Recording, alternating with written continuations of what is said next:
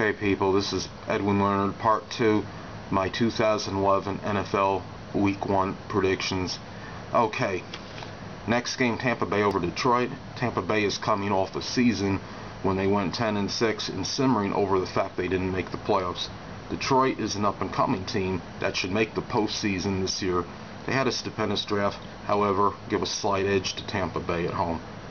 Next game, Arizona over Carolina. Carolina has a new quarterback in Cam Newton, new coaching staff, and optimism.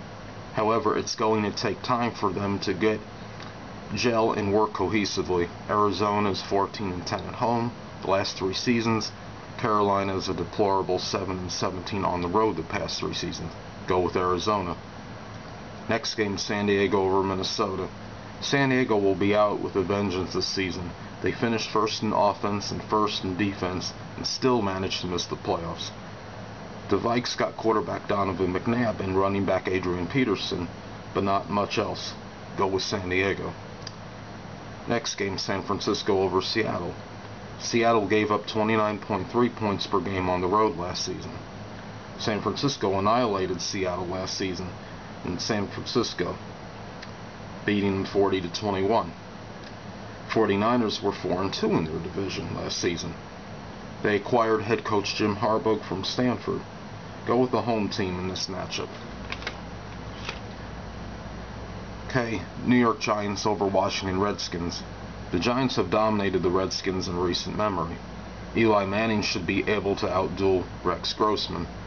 Manning led the NFL in INTs last season, muchly due to the fact that they had an epidemic called dropsy, and this is attributed to the receivers dropping deflecting a number of these passes, which ultimately led to interceptions.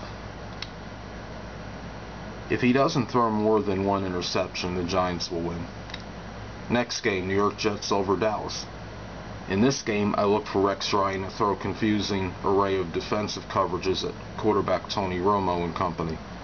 The Cowboys will very well be without cornerback Terrence Newman and tight end Martellus Bennett.